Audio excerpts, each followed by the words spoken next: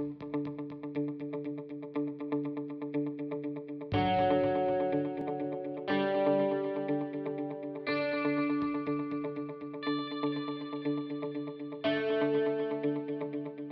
to the American Citizens Abroad podcast. I'm Michelle, and today I'm chatting with Kate Dahl, the founder and owner of Career Denmark. Welcome, Kate. Thanks for chatting with us today. Thank you so much for having me, Michelle. It's lovely to be here. Could you tell us a bit about yourself and your expat experience? Sure. I am, well, you can hear that I'm American, obviously, and but I come from Michigan.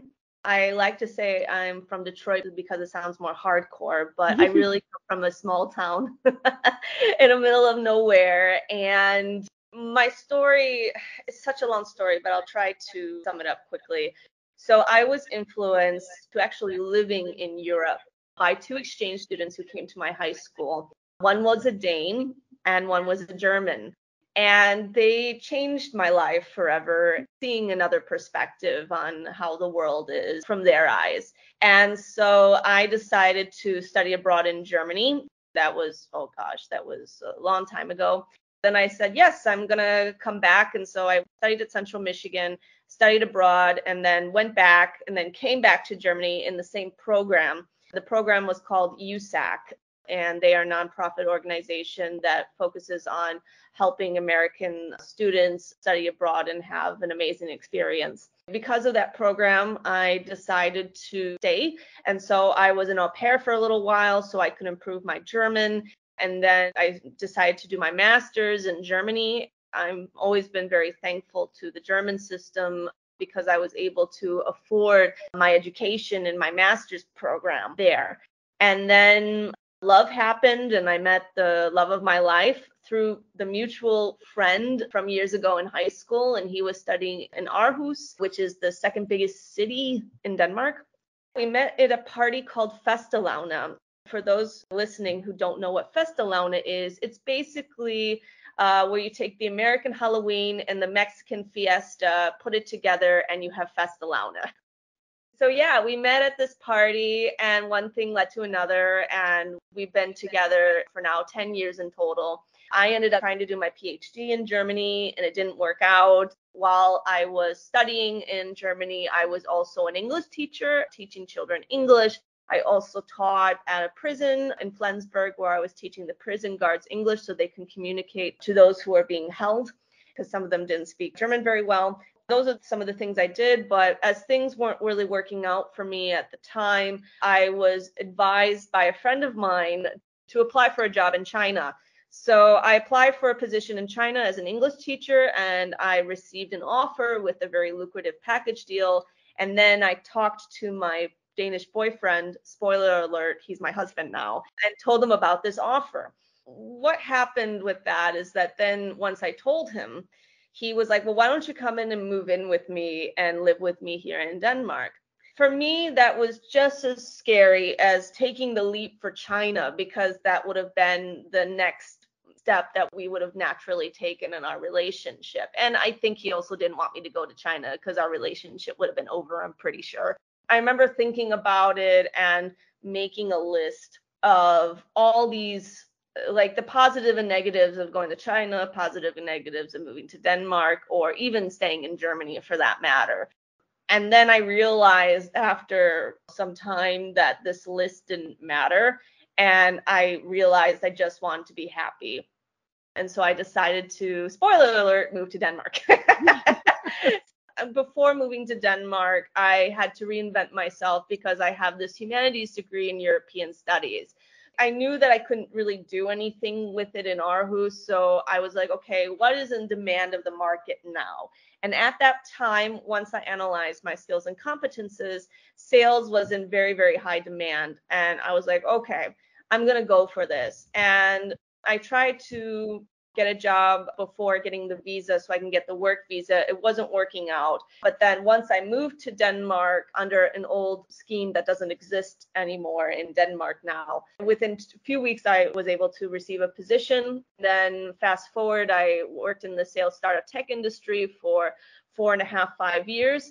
And I've had many positions, unfortunately, within a short period of time. what I was experiencing was that a lot of internationals or foreigners were coming to me for advice on job searching because they were having such a difficult time. And I remember actually with a colleague of mine where I was in this Danish course with her. She's also an American. She's highly educated with a PhD. And she was like, Kate, I don't know like why you are so good at what you do, because I've been looking for 2 years and nothing, and you can just snap your fingers and get a job, like as something within sales within a few weeks, and I would kill for a position like that if I could even get that. So then what I started doing while I was working at these companies was starting to do kind of like a volunteer basis where I would do workshops and talks, and they would just be packed every time. And I just realized that there was a need for something like this. And then a friend of mine advised me to start my own business. And I kept pushing the advice away and said, no, I'm not a businesswoman. I don't want to do my own business. I just want to be comfortable with the salary, and what I do. And life just kind of pushed me in this direction. I decided to take the leap and said, you know what, the signs are there. And now I work with a lot of different municipalities. I work with something in Denmark called the unemployment insurance system, and where I work with those type of organizations and companies. I work with other organizations that help internationals with their job search to give them different training and a different perspective from an international's point of view on job searching. The list goes on and on and on. So that's, and I do coaching as well. And so, yeah, and that's what I currently do now. That is quite a story. So my next question was going to be, what is Career Denmark? What inspired you to create it? But you answered that already. Really, it is about teaching internationals how to communicate their value, and not only in a Danish cultural context, because it's very different than how you do it in the United States or anywhere else in the world for that matter. But also taking these concepts and perspectives without losing yourself in the process. I've also taken some of the American perspectives on recruitment and how you do recruitment in Denmark, seeing it work for internationals here as well. So I've kind of found a way and mix, and it's not only just some of the American perspectives on things. It's also mainly about communication and how to communicate your value in, I wouldn't say in the Danish language, but it's more of the Danish cultural language, if you get my meaning. So that's a non-traditional approach in connecting talent to companies. Can you explain why it works better than something more traditional? I guess it would depend on what you mean by traditional and non-traditional, because let me explain some of the cultural differences. In the United States, and please correct me if I'm wrong, when I talk to my American clients, it's not common to have an engaging conversation with the hiring manager in a job ad. Whereas in Denmark, that's very, very common to do. That it's expected of you to take initiative and be proactive, because that is very much in not only the Danish workplace, but the culture in general is to do that. And you have to build that professional relationship and how to network as well. That is also another approach, is the networking and using it on LinkedIn, this idea of coffee meetings, how to go about the CV and your motivational letter, because in the Danish traditional sense, it's very common to have a picture in your CV, whereas in the United States, you don't have a picture in your CV. And so it's just so different in that context. And what makes Denmark a great destination for Americans? Oh gosh, for many reasons. I am personally a big fan of the Danish healthcare system. Bernie Sanders, during his campaign for the presidential race, he very much heavily promoted Denmark, and all those things he says are true. Like, I'm living that. I love the healthcare system in the way that you don't need to have this extra insurance. You're provided for. If you, for example, need cancer treatment that's paid for by your taxes. Yes, we have the highest taxes in the world, but it all balances out. My son, he's also a Danish citizen, half Danish, half American. He's going to have free university for his life, and he can decide to take that to the United States. Probably won't be paid for all of it, but he can take some of it, and then the rest he can find scholarships if he wants. And also, what I love is the daycare system, and it's so much cheaper. Like, I know I was talking to my sister, and she was paying, I think, $50 a day for daycare, and that's quite expensive. Whereas Denmark, it's subsidized. That's controlled by the municipalities. So it will be probably higher than Copenhagen and Aarhus versus if you're out in the middle of nowhere, maybe you pay half of that. I think we pay like less than $20 a day, and that also includes food. And also what I really like is this work and life balance. That's what I loved about working in Denmark, is that it's very much like 8 to 4 or 9 to 5. There's a lot of flexibility in that way where you have less work hours and that you have more time for your family and friends and your hobbies and what you want to do. In the Danish culture, it's very much about a happy employee is also a happy employee at home, and they want people to be happy at home so that then they don't bring it into the workplace. So I really enjoyed that. And also salaries are higher, things in general, expenses are higher as well. But I find that you can have a very good life here. And some people think about the taxes and so on. And even in Denmark, you have a 200% tax on your car, but you don't really need a car. Not really, unless you live out and like go work at Lego and Billund, then you need a car. I don't have a car. I just take everywhere with public transport, and I really enjoyed that and like that a lot. I really like this idea of trust as well in Danish culture and in Danish workplace. You're just expected to do your job, and it's very much working independently and teamwork. I think that's also quite attractive, is that in Denmark, it's a very, very flat hierarchy. So a CEO would not look down on someone who's a janitor, for example. They consider themselves equals in that regard. It's very, very laid back. It's not formal at all. There's many reasons, but I find those reasons to be the most attractive, in my opinion, on why Americans should consider to immigrate to Denmark. Speaking of the workplace, do you find that looking for a job in Denmark is different than looking for one in the US? And do you think your approach could work in the States as well? I don't think it would work very well in the States, my approach. I think that some things would have to change, being able to call the hiring manager, for example, and asking questions and building that relationship. And also how you approach with networking on LinkedIn, for example, because in Denmark it's a cultural, phenomenon called coffee meetings. In UK, they call them informational meetings.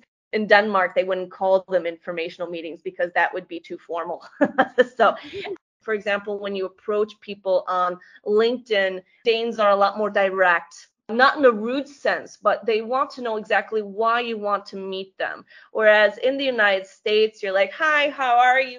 It seems a little bit more fluffy when you approach people with networking, and especially on LinkedIn. They either approach you in a sales perspective where they want to sell you something, or you're a lot more fluffy in that context. Whereas in Denmark, they're like, why are you connecting with me? Please get straight to the point. And I think sometimes for Americans, that approach would be quite rude, I think, to some people, to even some extent. It's really about finding that balance and also approaching companies. I don't think it would be able to work in a job ad unless the employer decides, hey, let's talk and have a conversation. I don't think that would work. And for example, in a CV, I mentioned the picture, which wouldn't fly in the United States, really. But also you have something called a personal profile. It is 3 to 5 sentences that summarizes very quickly your background based on the job ad, because you have to target it. And then you also have to balance your soft skills and your hard skills. And in Denmark, a lot of the times it's not so much about your technical skills, but they also come into play your soft skills. And sometimes that's even more stress than your hard skills that you need to have, because it's very much stressed about being the right fit. They do in the United States too, but what they mean is that your personality has to fit with the team. And what they mean by fitting your personality is about your soft skills. I think this approach would be very difficult to implement unless the culture changes. What are the biggest obstacles Americans encounter when looking for work in Denmark? The visa, finding a sponsor, that's the biggest hurdle, I think. It is a struggle. And that is one of the advice that I give to Americans is that if you want to be in Denmark, you have to take this seriously and you have to know that you're going to put your effort, time, and investment into it, because it is very difficult to immigrate for a lot of internationals, but for Americans, it's especially, or non-EU citizens for that matter. And the only way is to start simply applying for jobs while you're in the United States. In order to go over that hurdle, you need to understand how to apply for a job in the Danish cultural context and how to do this, because it is so different, and how to network. What I also advise Americans before coming to Denmark is take a vacation here, tour here, talk to people here, and see if this is what you really want to do. Because unless you either are recruited or when you're job searching or you have a background that is in high demand, it's going to be very difficult to get to come here. You can't just come and pack your things and then look for a job for 3 months. That doesn't work like that. You need to find that employer who says that I am willing to pay you a salary that meets the expectations for the visa. You wrote a blog post about the Danish concept, and you're going to have to help me with the pronunciation of Hygge. Or is it Hygge? Hygge. Hygge. Thank you. Hygge. Hygge. Could you explain it to our audience, and how does it apply to those looking for work or working in Denmark? Yeah, so hygge is a Danish cultural concept. The best word to translate it is cozy. You do it mostly in the winter. That's another thing about Denmark, is that it's cold, it's dark, there's not a lot of sun. It's sunny in summer and in the spring, but it's going to be dark a lot of the time. So what Danes do to overcome this darkness is to practice this idea of hygge, of doing something that makes you feel good or puts you in a cozy environment. So that could be reading a book with your most fuzzy blanket on a couch and lighting a candle and putting on some incense. This is a very typical idea of hygge. It could also be doing certain hobbies like gardening or playing board games, and that would be considered hygge. Anything that makes you feel comfortable and puts you in this place where you're relaxed. I wouldn't say it has anything to do with job searching per se, but in the Danish workplace, what I'm starting to see is that they're trying to help employees, especially the foreigners or the internationals, understand this concept of hygge, and they have a hygge room, for example, where you can go into this room and you can read a book and light a candle, or, in your blanket, where you can learn and grow. For example, like if you need to sit down and learn a little bit more about innovation or business skills, then you can sit down and read. And that's very much encouraged in the Danish workplace, because growth is very important for an employee to grow and learn something new. So it's very common where some Danish workplaces have their own little library, for example, where you can learn different skills and so on. So that's how it's kind of starting to transcend into the Danish workplace. You see it more with scale ups and some startups where they're doing this. And you can see where some of the bigger companies like Dansk Commodities are transcending and doing this idea. But this is a very recent phenomenon within the last few years. Hygge has been around for a while. Transcending it into the workplace is starting to come about. Another interesting blog post on your site speaks about 4 steps that will help those who have been fired to handle it with grace and character. Could you go over those steps with us? The first step that you should do is to handle your notice period, because in a lot of Danish jobs or in your contracts, you have a 3-month notice period, like a probation period, or sometimes even a 1 month. Most common, it's 3 months. What happens sometimes is when you're let go, it's not because it's your fault. A good chunk of the time, it's the employers who realize that sometimes they invest in these personality tests, or they talk to you and they have a good feeling. Sometimes they find, well, this is not really working out. And it has nothing to do with you. It's just that the personality doesn't quite fit as good as they thought it would, for example. It can also be sometimes where the company's strategy changed, or there's a company merger, another example. And a lot of the times it's really not your fault at the end of the day. Denmark, you have to remember, is the size of Maryland. It's a very, very small country, and people know people, right? What I love about Denmark is that Danes are very kind and very caring, willing to go other way to help you. And if they see the fault in why they hired you, for example, or if something happened, they will help you get into your next employment and help you with that recommendation. So it's really, really important to leave the workplace on a positive note so that then they can't say anything bad about you.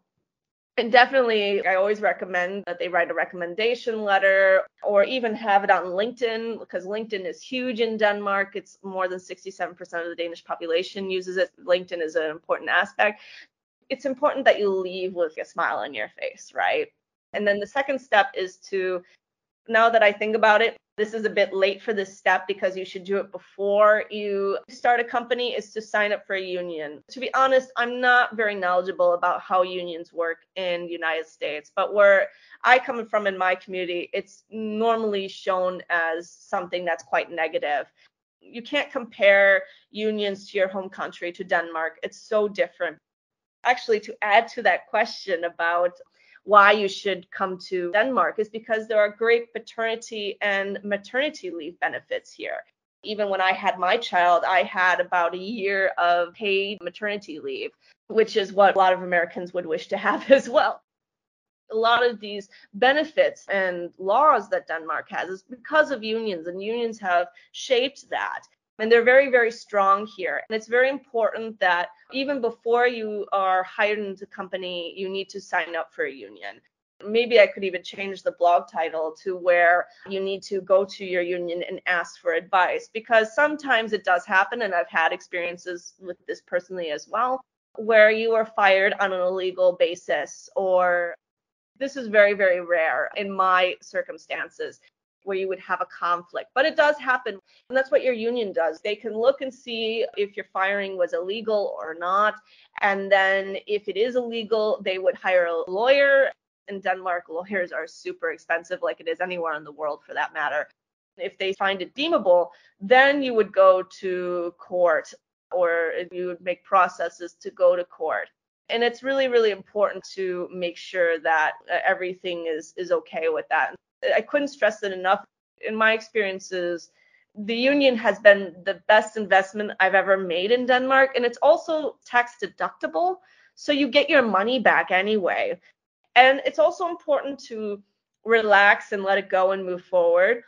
I know this from my own experiences as well, because I mentioned I've had so many positions within a short amount of time, is to not be too hard on yourself, because you need to focus on the job search. And I think a lot of the times, I know this from my own self, that we blame ourselves and said, should have done this, I could have done this. And a lot of the times it's the employer who made the mistake.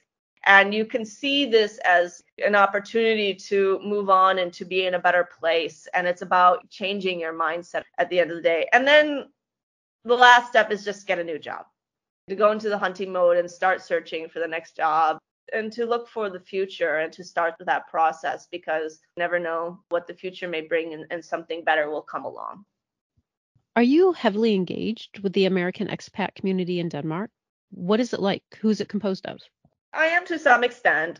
At least in my area, there's not a lot of American meetups that I know of. A lot of them are on Facebook. So that's what I also advise Americans before coming to Denmark, is join different groups on Facebook and just ask your questions as well about their experiences about living in Denmark and their struggles and whatnot. They consist of so many different, some of them came with spouses, some of them are married to a Dane, some of them have moved here for work, and there's also students here. There's not as many students, but there are some, mostly exchange students, and some of them are entrepreneurs. It's really a mix of many different backgrounds. There's a much bigger community in Copenhagen than there are in Aarhus or in Aalborg, for example. There are communities like that, American communities. They're just not so big, and mainly just engaged on Facebook, on social media, rather than actually having events. But there is a 4th of July event where the Danish government allows at this particular place on the 4th of July where the Americans can celebrate 4th of July and have fireworks, because it's illegal to have fireworks in Denmark only on specific times, like at New Year's, for example. That one time we can have the fireworks and we have the 4th of July, but it's in the north and I can't remember the name. But it's not as heavily engaged with physical activities as Americans. What's the most common issue or problem you hear from Americans living in Denmark? Job searching is mostly the spouse, because maybe there is an American couple, one has been offered a position, they come here, and then the other one who is educated as well, thinking, oh yeah, I can get a job here in Denmark, no problem. And they really, really struggle with their job search. That's the biggest one. And although you've lived abroad for several years, as an American, you're still connected to the States. Have you had any issues personally as an American while living abroad? And do you find that organizations that help Americans living abroad are helpful in resolving those issues? For me, the biggest one is taxes. I've been very fortunate to have family who can either file my taxes for me or who knows someone like an accountant that can do it for me. But it's always very much a struggle in handling taxes and filing my taxes here. For me, I think the biggest is the reverse culture shock. The first 7 years of being in Europe, I was not able to go back home financially. And so I didn't see my family for 7 years. And then when I came back to visit for the first time, it was such a reverse culture shock. I think American organizations like ACA could help with that transition. And actually, I should consider joining ACA because I saw that you guys help with taxes and so on. And I'm like, yeah, maybe this could be good to be honest. Yeah, I think they could really benefit in that way. And I think it would be great if there was something to help with the reverse shock of either moving back or even just visiting when you're away for so long. Because once you start into this mode of integration in another country, you feel sometimes that you lose yourself in the process in some way, not losing yourself, but maybe like trying to find your own way in navigating the American culture again to some extent, because we tend to forget that culture is a developing process that changes, and how some things are in 5 years or even 10 years can be very different. It's good to be updated on certain cultural aspects that would have changed, for example. What advice would you give an American thinking of moving to Denmark, especially when it comes to looking for work? Definitely look at your options. You can either hire a professional to help you decide which country would be the right fit. That's not something what I do, but I can make a recommendation if you need that type of help. Forward you to someone I know. You either have a professional help you or really look at different countries that you're interested in, do the research, and then find out which one is the right fit for me and my lifestyle, and where do I want to go and experience, and then be prepared for the work that needs to be put in it. Or even thinking about, okay, here are the countries I'm interested in. Am I willing to work hard to get there? Because Denmark is one of those places where you have to work hard to be there. And that's the other thing. Denmark really needs people, but the immigration policies somehow prevent that to some degree. There is recruiting and so on, but it's not as popular. Not that I'm saying it isn't, but it's not as big as it is like in India or the United States. And so you need to more or less heavily rely on applying for jobs yourself via job posts and through job portals, and knowing the right job portals, because the ones in United States are different than the ones that are popular here in Denmark. You really need to understand how to job search and say, am I willing to make this investment? And am I really willing to work 100% on this? And that's what you need to decide when you're deciding a country. Think about those aspects to see what is the right fit for you. And especially when it comes to Denmark, am I willing to make this effort to be here? Do you have any final thoughts you'd like to share? Yes, one thing I would like to mention is If you decide to make that investment and you're like, I 100% know that I want to job search in Denmark, you're welcome to go on my website at careerdenmark.dk. You're welcome to connect with me on LinkedIn, and you can find me at Kate Dahl, career consultant for internationals in Denmark. Please write a note and or you can follow me on my pages on my Facebook page on Career Denmark, or on my LinkedIn page, company page, Career Denmark as well, and follow me for my content if you so wish. Thanks, Kate, for chatting with us today. Thank you, Michelle, and have a good one. You too. The American Citizens Abroad podcast is a monthly podcast that is published the second Tuesday of each month. It is edited and produced by me, Michelle, and is a product of American Citizens Abroad. You can find us on Twitter at ACA_podcast, on Facebook at American Citizens Abroad Podcast, or you can email us at podcast@americansabroad.org. Remember, give us a good rating on Apple Podcasts so other Americans living abroad can find us.